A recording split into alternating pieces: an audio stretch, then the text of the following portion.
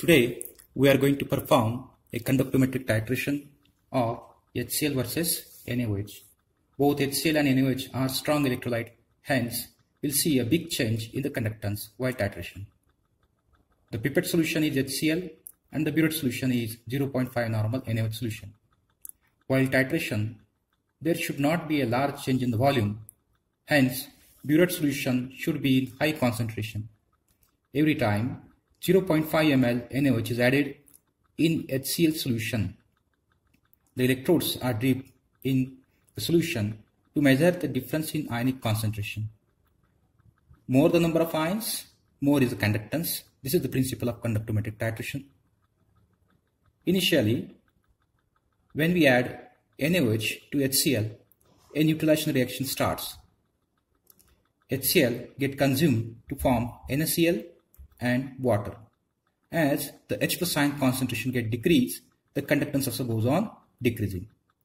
Later, we see there is increase in the conductance after the consumption of HCl.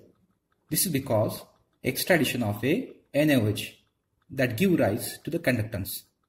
So, what we are going to do is to find the conductance that we call initial conductance at 0 ml of NaOH. Here it is 32.1. When we note it down, then we will continue the addition of 0.5 ml.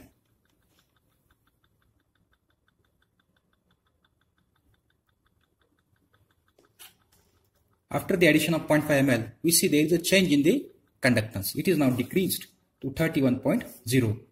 We continue further addition.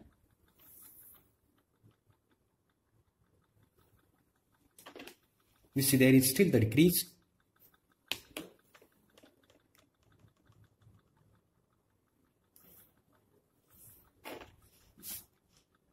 (28.2).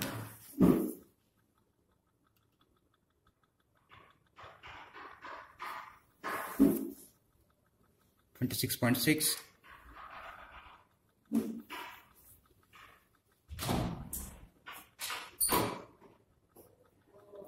Okay, there you go. Thanks.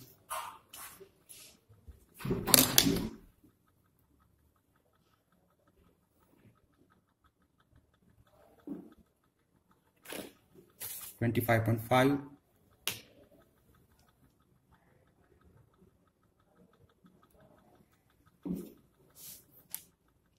24.2.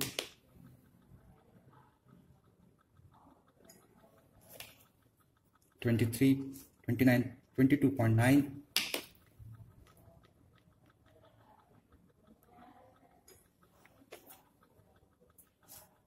21.5.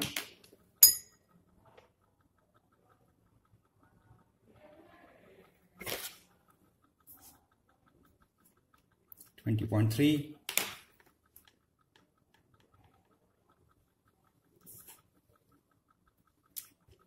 19.1.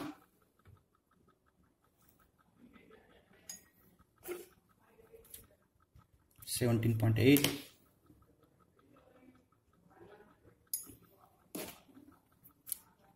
16.6.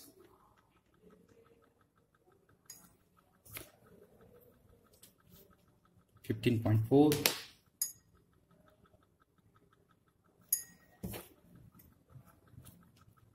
14.3.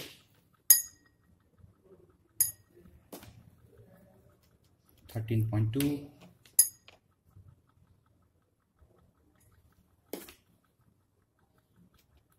12.1.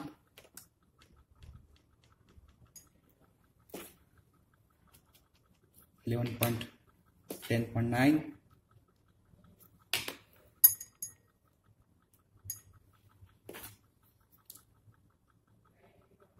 9.8.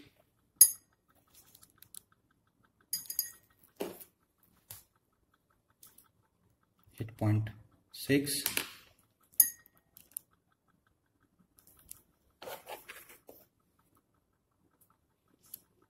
8.2.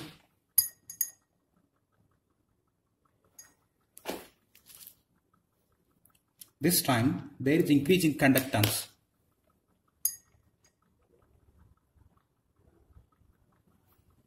9.3, 9.1,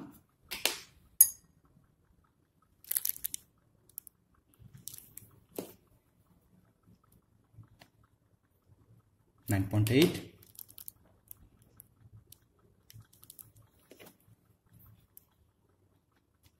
10.5,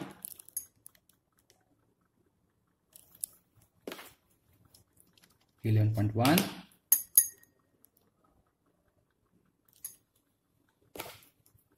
11.7,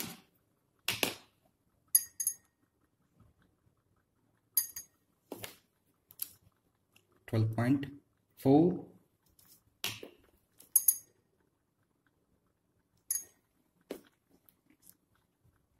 13.0,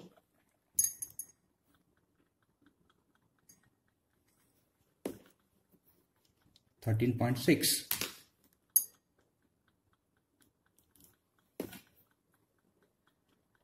14.2. Up to the neutralization point, there is a decrease in the conductance, but after the neutralization, there is increase in the conductance. Again, the decrease in the conductance is larger than the increase in conductance. This is because of a loss of H plus sign. H plus sign, being smaller in size, carries conductance in large extent than the Na plus and OH minus sign. After the titration, we will plot the graph, and the graph will tell us exactly the neutralization point as a equivalence point. Using this, we can find the concentration of a unknown HCl solution by using known concentration of NaOH solution. A simple formula used for this we call N1V1 is equal to N2V2.